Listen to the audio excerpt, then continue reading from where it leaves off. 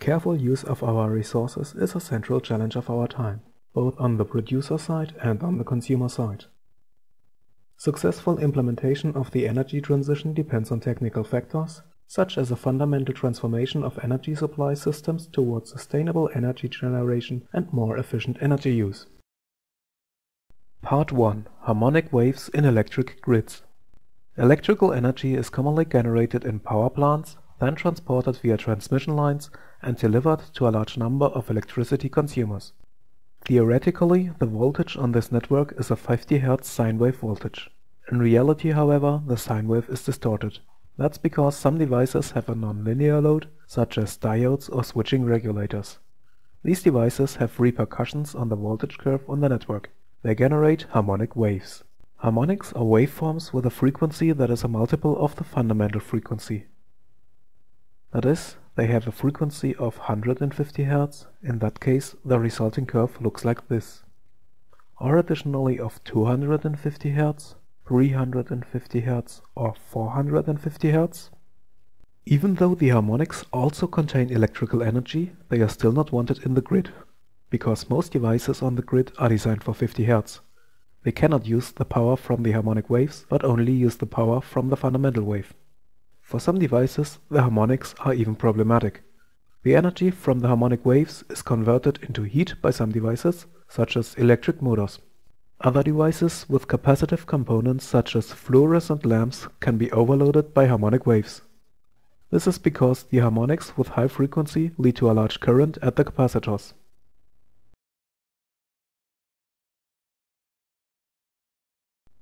Also, electrical signals can be disturbed by the harmonics. In other words, the proper functioning of telephone and internet connections can be hindered by the harmonics. Countermeasures against harmonics. It is possible to suppress the harmonics by low-pass filters.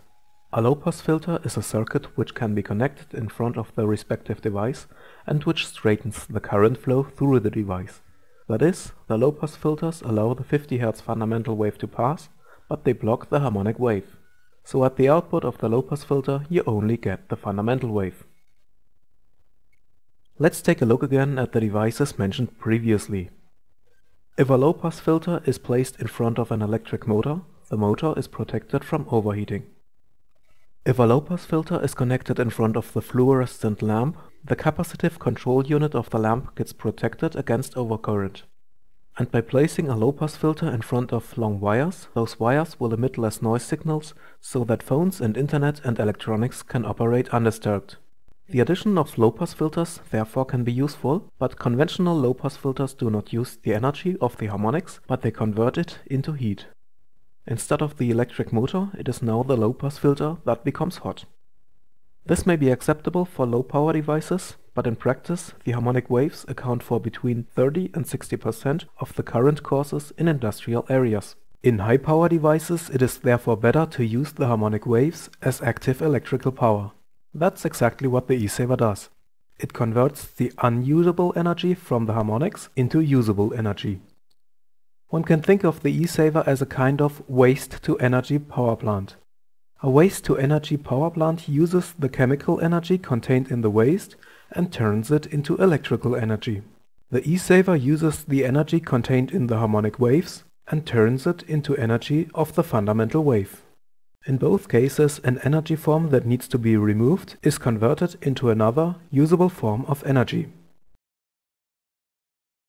So how does the eSaver gain the usable energy from the harmonic waves? It stores the energy from the harmonics at some times and releases it at other times. In general, there are two ways to store electrical energy over a short time range. One possibility is to use a capacitor. For this, let's have a look at a circuit simulation in the circuit navigation system. We see here that the voltage drops across the capacitor and current flows into the capacitor. In other words, energy is put into the capacitor during this process. This causes the capacitor to build up an electric field. That's how we can store energy in the electric field.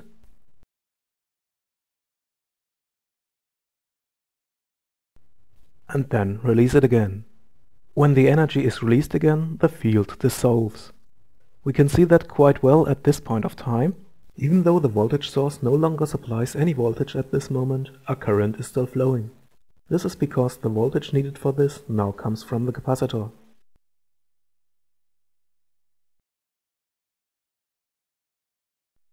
The other option is not to use a capacitor, but a coil. Storing the energy here is based on a different physical principle than with the capacitor, but the application is similar. We can also put energy into a coil. In doing so, the coil builds up a magnetic field. The energy can be used later.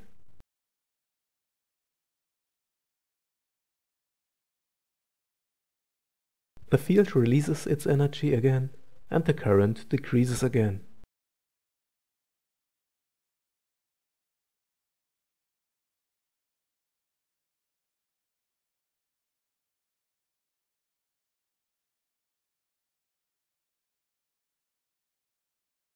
This is a circuit diagram of the eSaver.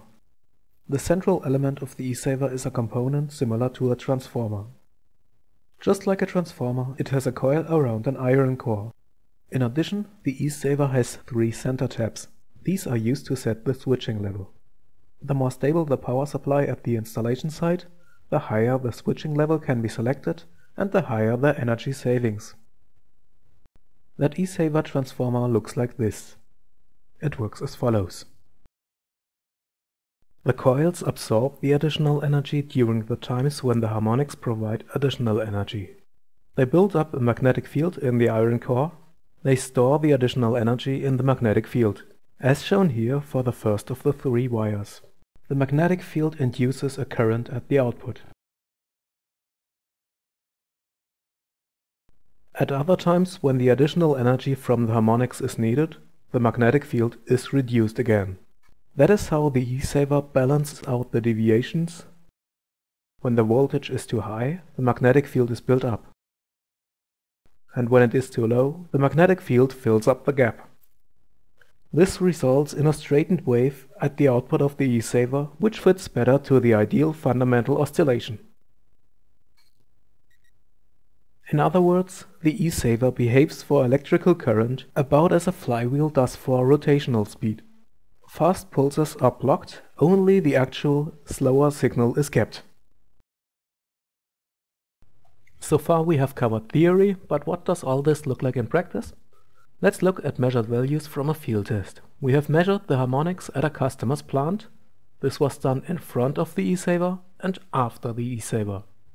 The measured values show the effective value of the currents of the 5th and of the 7th harmonic wave. Here we see 2 particularly interesting time ranges. First, the harmonics were increased in the factory, that is, machines were operated. As mentioned earlier, especially switching regulators on motors generate a lot of harmonic waves. But what do we see on the other side from the eSaver? We see the harmonics from the factory do not arrive at the grid.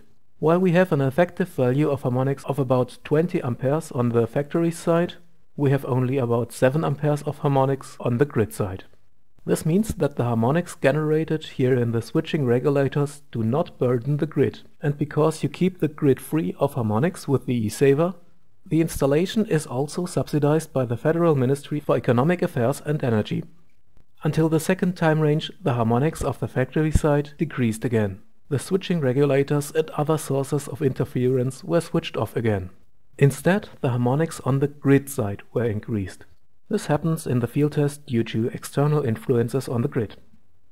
The harmonics on the grid side were measured about at 18 amperes, but on the factory side the harmonics remained at about 6 amperes. This means that your factory equipment is protected from the harmonics coming from the grid. Let's have a closer look at the fundamental wave, here shown in blue. In the first time range, when the harmonics come from the factory side, we have a larger current on the factory side than on the grid side. On the grid side about 450 amperes effectively flow, and on the factory side about 550 amperes flow, so about 100 amperes more. A small fraction of the extra current is achieved by lowering the voltage, but the main part comes from recuperating the energy from the harmonics. And this recuperation is exactly what saves you the electric power, carbon dioxide and money. In the second time range, when the harmonics come from the grid side, the currents on both sides are similarly large. In this measurement, 550 amperes on the grid side and 520 amperes on the factory side. In this case, therefore, less energy is saved than in the first time range. What do we learn from this measurement? We first saw that the eSaver protects the transmission network from the harmonics. But the protection against harmonics works in both directions. Your installations are protected from the harmonics from the grid with the eSaver. That's what we saw second. Next, we looked at the usable energy. We have seen that the harmonics that arise in the plant itself are converted back into useful energy by the eSaver. And lastly, we have seen that the harmonics from the grid are converted less into useful energy than the harmonics from the plant. From these last two results, it follows that the eSaver works efficiently when your system generates a lot of harmonics. So if you use devices with switching regulators, such as regulated electric motors, the eSaver can save you electric power, carbon dioxide and money.